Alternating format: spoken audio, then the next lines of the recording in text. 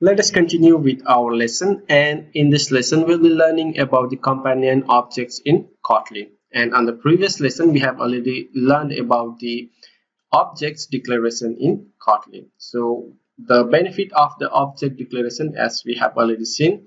So let's move into the project over here. So whenever we have created an object over here, database service as an object, and whenever we want to access the properties and a function, we can directly access it using a dot notation over here without creating any instance. If you want to, like let's say for the television, if you want to access its properties and behavior or a function, we have to create an object from it, or we have to create a new instance, and then we have to access it using a dot notation.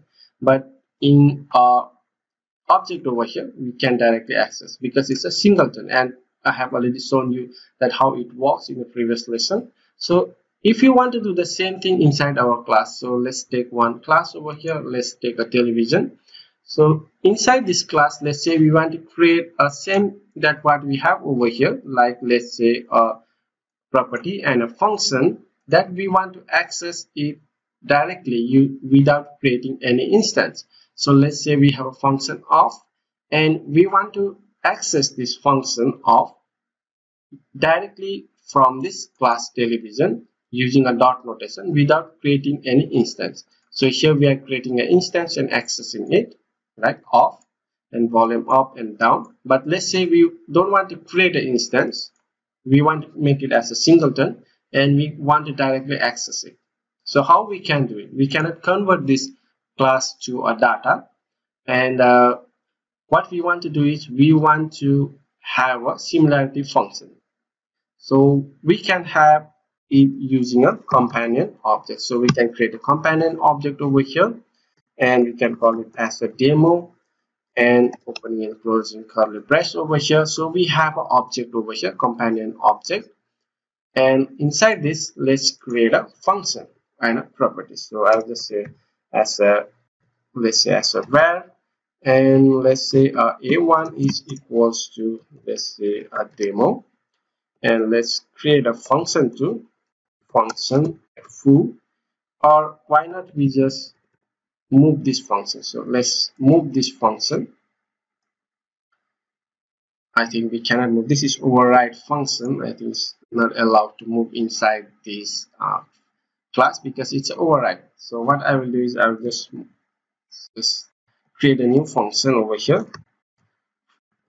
function foo, and let's have some log over here. So let's copy this one, log.t, just copy and paste inside. So I'm a television of foo. So we have created a companion object which has one property and has one function. So now if we go back to our activity over here, and now what I can do over here, so let me comment out this one. I think I don't need it, so let me comment this one out. So I'll be not using it, sorry, I'll be not using it, so let me comment out. So let's make use of this television class of the companion object. I'll go over here, and I can just say as a val of a is equals to elev, not the television, sorry for that, so it should be television. Just copy this and just paste it over here, dot, and now we have directly access to a1 variable, and as well as we can have a television dot foo.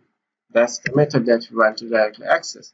So that's how we can create a companion object, and how we make use of it. If you want to access is like a static variable and a function in Java, what we used to do, the similarity function, we can make use of a companion object in Kotlin. So here we can directly access it without creating an instance. So here we had to create an instance, but here if you notice we don't have to create an instance, and we can directly access it. So that's the beautiful thing about the companion object. We can compare it to a static variable and a function in a Java if you have done programming in Java before, but it has a lot of difference compared to the static variable and a function. But you can, if you have familiarity with it, you can think as of it.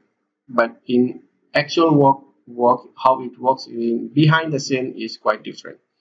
So this is all that we need to know about the companion object and how we can create. And one thing is optional over here, the companion object name. So we can just remove this one. So that's optional, and we can just say as a companion object, and we can just create a property as well as a function, and we can directly call it in our other class or activity. So we don't have to create an instance, and it's a safe, and it saves a lot of your memory as well as it's a singleton. So that's all for this lesson, and we'll continue with our lesson in the next video. Till then, have a great day.